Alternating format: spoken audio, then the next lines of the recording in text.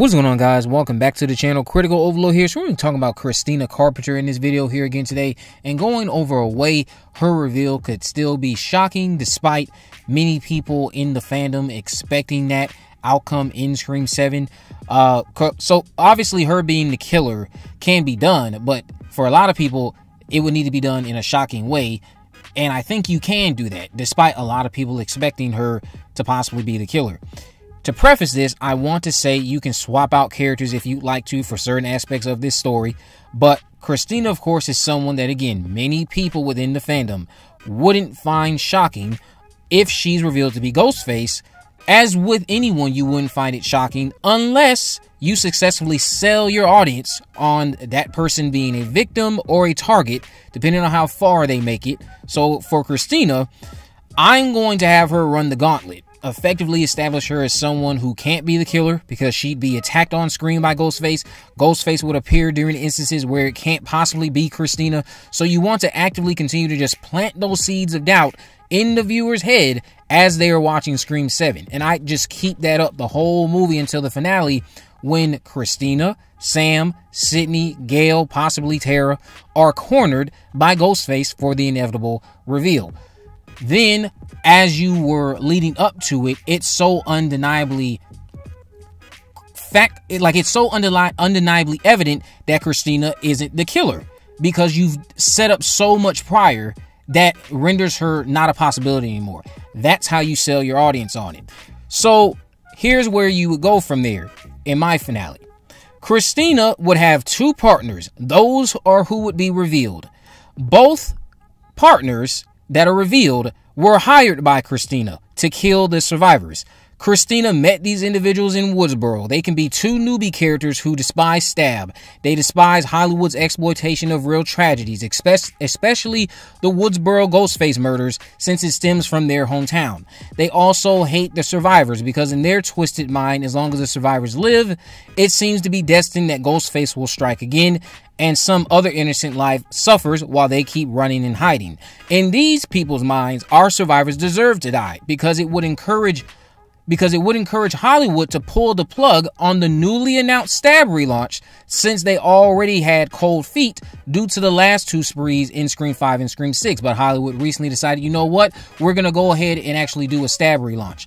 Christina's partners believe that a new Ghostface spree will result in Hollywood pulling the plug on that relaunch and all things Ghostface for the time being. They see it as like a step in the right direction to get Hollywood to stop exploiting real life tragedies. And of course, this spree would rid the world of the Angels of Death, the characters that continuously always have someone popping up to target them.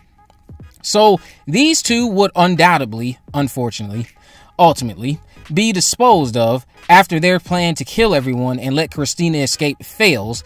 Once they are killed, you get this false ending because their reveals would convince the viewers that Christina was innocent until she picks up a gun one of her partners had and tells Sidney, Gail, Sam, Tara to not move a single muscle.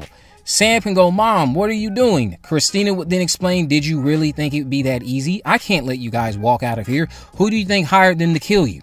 She can go over how those two hated Hollywood and thought the survivors dying would send a much needed message to Sunrise Studios to pull the plug on all things Ghostface. She can then give her motive, which is good old-fashioned revenge. Christina hates Sam because she ruined her attempt to have a family with Tara's dad, and she stole Tara from her by making Tara side with her after the events of Scream 5. Christina hates Gail because Gail has profited off the demise of Billy for years, even if she's forgotten about it. Christina certainly hasn't.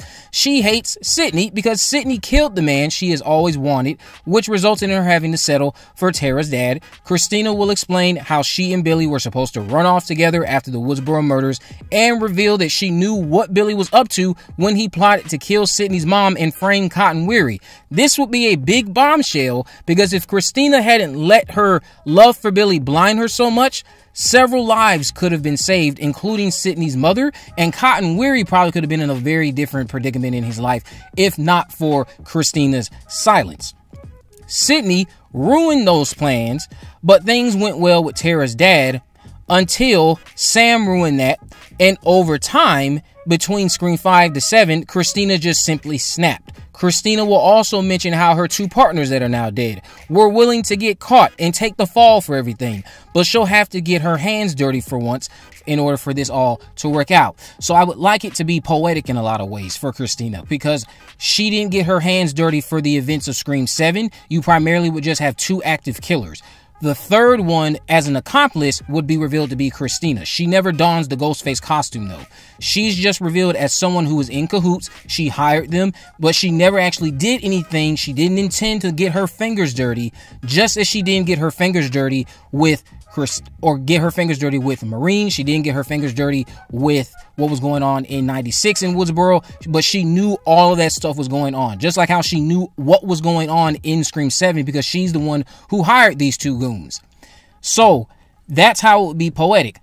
Now you finally have to get your hands dirty, because your plans for, once again, they did not work. They didn't work in 95 or 96 after Billy and Stu were killed, and they're not working now. So you have to get your hands dirty. Ultimately, of course, she's not going to get away with it. Christina will be killed, and that'll be the end of it for Scream 7. That is how I would propose you can do a Christina reveal while still keeping it shocking. You can do it in a way that props up that she undoubtedly, it's very evident it can't be her. Then you pull the rug out from under us in a big way by revealing that she knew entirely what was going on the whole time, because she hired the two killers. That's what I think would work in order to effectively sell it to the viewer who is already going in expecting Christina. Christina should not get her hands dirty. That's what should happen. But then again, if you're listening to this video, you're not going to find it shocking anyway, because I probably already spoiled it for you if they take that route. But you guys can let me know what you think about that down in the comment section below. Do you think that would be an effective way to get Christina as a surprising reveal? What do you think about those motives I cooked up for her two accomplices, who basically have the same desire as her, minus the fact that she really doesn't care about sending a message to Hollywood as much as these two goons who hate true crime and hate stab and all things that deal with exploitation do? Let me know what you guys think about this down in the comment section below. If you haven't already, of course, make sure you subscribe, turn on post notification, you can never miss a video. In the description, I'll have links to my social media accounts. I am on Facebook, Twitter, and Instagram. You can message me there, of course. Let me know any movies, news, or reviews you'd like me to cover in the future. And with all that in mind, guys, I will see you in the next video.